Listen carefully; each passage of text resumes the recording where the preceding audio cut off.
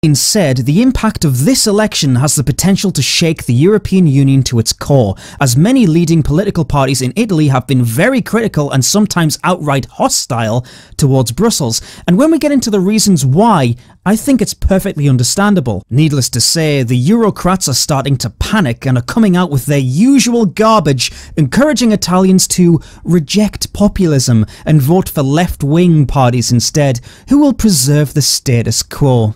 Yeah, okay, typical from the EU that, who always decry populism as evil, but never take the time to understand why it exists in the first place. Oh, they can't look in a mirror. No, no, no.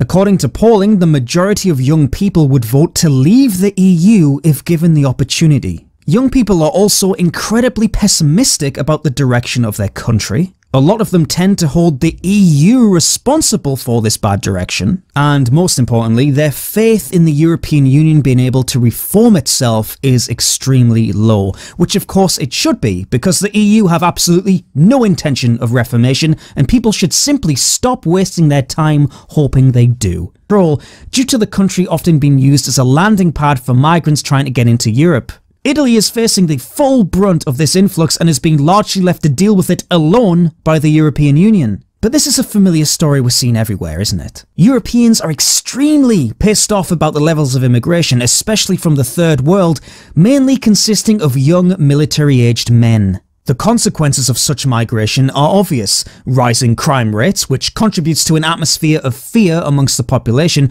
which has led some Italians to form vigilante groups, and of course, soaring rape and sexual assault cases. Opposition parties say the government cannot ignore the issue, pointing to official data showing that in the first 7 months of the year, 1,534 Italians were arrested or accused of rape, compared with 904 foreigners suspected of the same crime. Some 40% of rapes are being committed by foreigners, who make up just 8% of the population. You can't sweep this under the carpet. Major change is needed. Italians need to stand up to this and get a grip of the situation. If they fail to do so, this will only get worse. Social and racial tensions will continue to deteriorate, and we will be looking at something extremely ugly in the near future. Matteo Salvini has expressed similar sentiments, claiming he'd conduct mass deportations of illegal migrants and even send the Italian Navy to blockade Libya to stop more from crossing the Mediterranean. This seems to be the message Italians want to hear, apart from bleeding heart protesters of course, who oppose Salvini at every opportunity,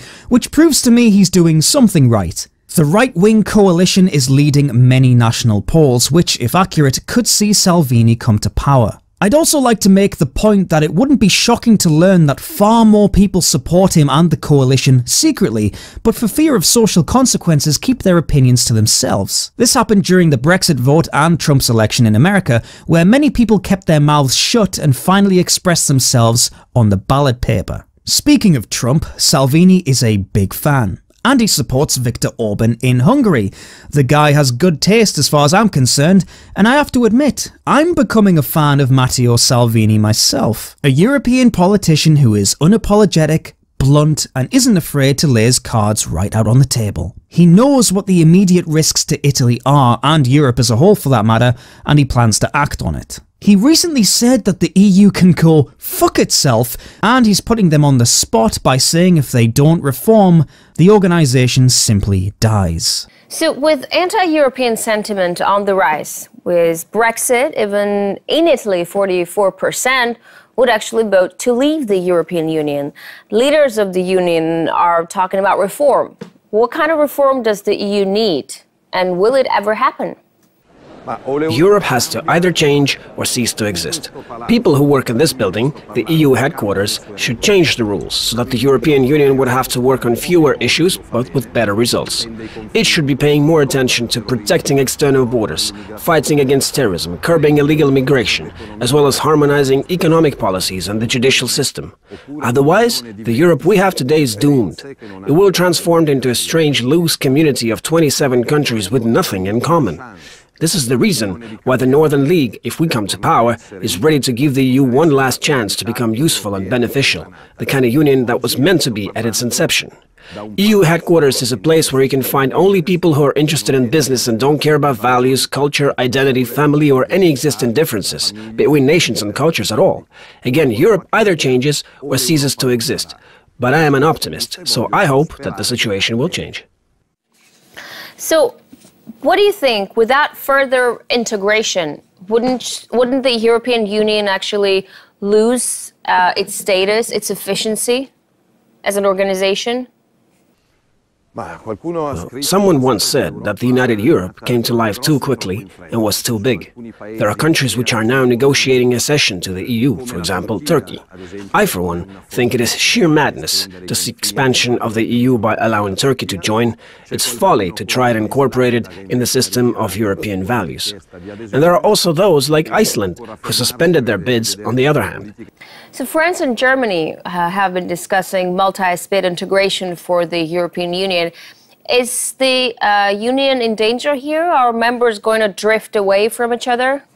It is obvious that these days France and Germany behave like they're the boss.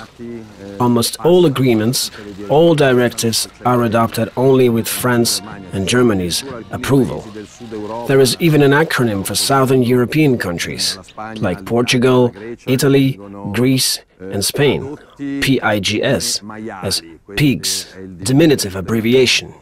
Evidently, German companies need docile and obedient satellites, like Northern European countries and the Baltic states. But the idea that we have here in Italy, we believe that enough is enough. These trade and bank agreements, listen, it's all crazy. It's just as crazy as the attempts to interfere in what's happening outside the European Union. Here in Strasbourg, there is not a word about 700 people getting hurt as a result of the Barcelona referendum. In this building, everybody's silent. A Europe shaped by France and Germany's ideas, with their unchecked ambition to expand, a Europe like that has no future. Yeah, this guy is speaking my language, what can I say? I don't know much about his domestic policies, but on the big continental issues, he and I certainly agree. He seems to be the poster boy for the radical change many Italians crave, and hopefully he does well in the upcoming election.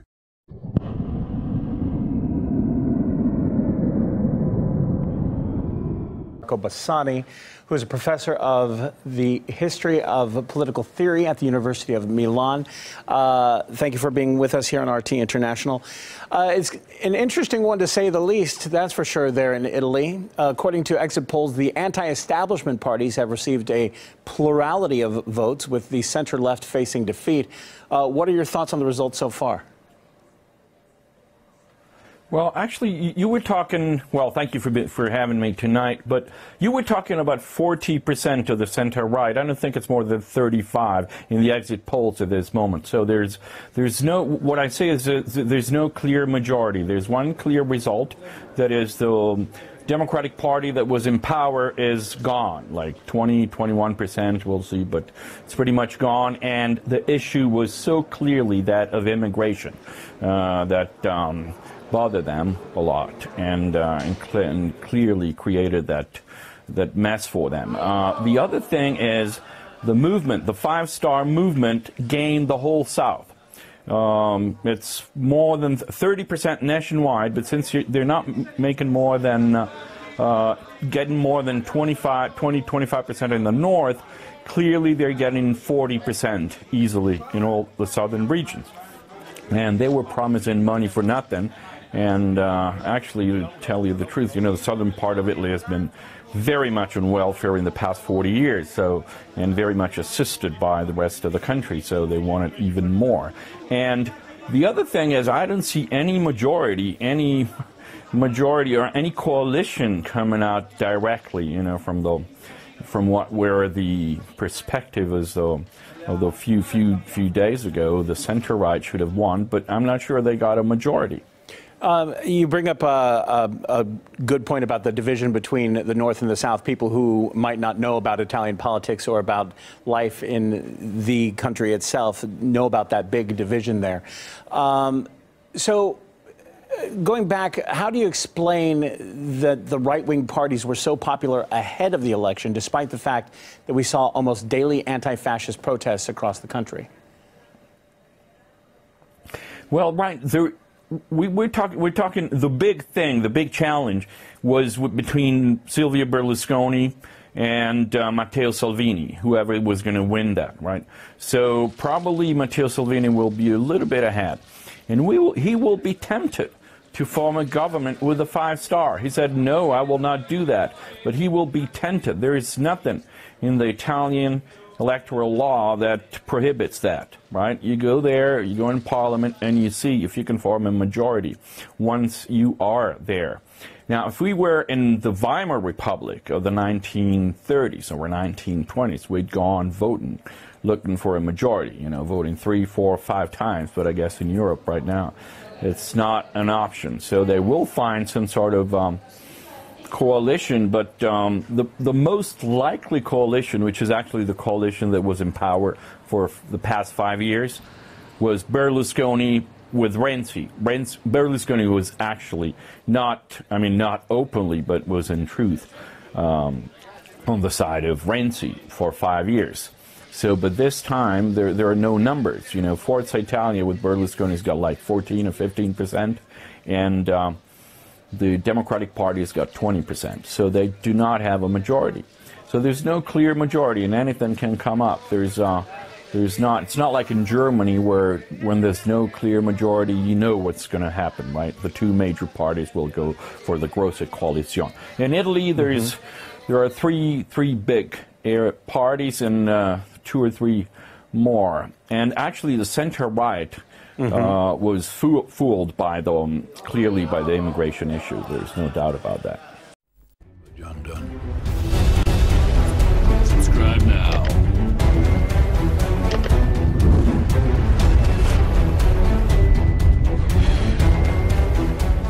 Being able to reform itself is extremely low, which of course it should be, because the EU have absolutely no intention of reformation, and people should simply stop wasting their time hoping they do. After all, due to the country often being used as a landing pad for migrants trying to get into Europe. Italy is facing the full brunt of this influx and is being largely left to deal with it alone by the European Union. But this is a familiar story we're seeing everywhere, isn't it? Europeans are extremely pissed off about the levels of immigration, especially from the Third World, mainly consisting of young military-aged men. The consequences of such migration are obvious. Rising crime rates, which contributes to an atmosphere of fear amongst the population, which has led some Italians to form vigilante groups, and of course, soaring rape and sexual assault cases. Opposition parties say the government cannot ignore the issue, pointing to official data showing that in the first 7 months of the year, 1,534 Italians were arrested or accused of rape, compared with 904 foreigners suspected of the same crime. Some 40% of rapes are being committed by foreigners, who make up just 8% of the population. You can't sweep this under the carpet. Major change is needed. Italians need to stand up to this and get a grip of the situation. If they fail to do so, this will only get worse. Social and racial tensions will continue to deteriorate, and we will be looking at something extremely ugly in the near future. Matteo Salvini has expressed similar sentiments, claiming he'd conduct mass deportations of illegal migrants and even send the Italian Navy to blockade Libya to stop more from crossing the Mediterranean. This seems to be the message Italians want to hear, apart from bleeding heart protesters, of course, who oppose Salvini at every opportunity, which proves to me he's doing something right. The right-wing coalition is leading many national polls, which, if accurate, could see Salvini come to power. I'd also like to make the point that it wouldn't be to leave the European Union. Leaders of the Union are talking about reform. What kind of reform does the EU need? And will it ever happen? Europe has to either change or cease to exist. People who work in this building, the EU headquarters, should change the rules so that the European Union would have to work on fewer issues but with better results. It should be paying more attention to protecting external borders, fighting against terrorism, curbing illegal migration, as well as harmonizing economic policies and the judicial system. Otherwise, the Europe we have today is doomed. It will transform into a strange, loose community of 27 countries with nothing in common. This is the reason why the Northern League, if we come to power, is ready to give the EU one last chance to become useful and beneficial, the kind of union that was meant to be at its inception. EU headquarters is a place where you can find only people who are interested in business and don't care about values, culture, identity, family, or any existing differences between nations and cultures at all. Again, Europe... It's shocking to learn that far more people support him and the coalition secretly, but for fear of social consequences keep their opinions to themselves. This happened during the Brexit vote and Trump's election in America, where many people kept their mouths shut and finally expressed themselves on the ballot paper. Speaking of Trump, Salvini is a big fan, and he supports Viktor Orban in Hungary. The guy has good taste as far as I'm concerned, and I have to admit, I'm becoming a fan of Matteo Salvini myself. A European politician who is unapologetic, blunt, and isn't afraid to lay his cards right out on the table. He knows what the immediate risks to Italy are, and Europe as a whole for that matter, and he plans to act on it. He recently said that the EU can go fuck itself, and he's putting them on the spot by saying if they don't reform, the organisation simply dies. So with anti-European sentiment on the rise, with Brexit, even in Italy 44% would actually vote. Said, the impact of this election has the potential to shake the European Union to its core, as many leading political parties in Italy have been very critical and sometimes outright hostile towards Brussels. And when we get into the reasons why, I think it's perfectly understandable. Needless to say, the Eurocrats are starting to panic and are coming out with their usual garbage, encouraging Italians to reject populism and vote for left-wing parties instead, who will preserve the status quo. Yeah, okay. Typical from the EU that, who always decry populism as evil, but never take the time to understand why it exists in the first place. Oh, they can't look in a mirror. No, no, no. According to polling, the majority of young people would vote to leave the EU if given the opportunity. Young people are also incredibly pessimistic about the direction of their country. A lot of them tend to hold the EU responsible for this bad direction, and most importantly, their faith in the European Union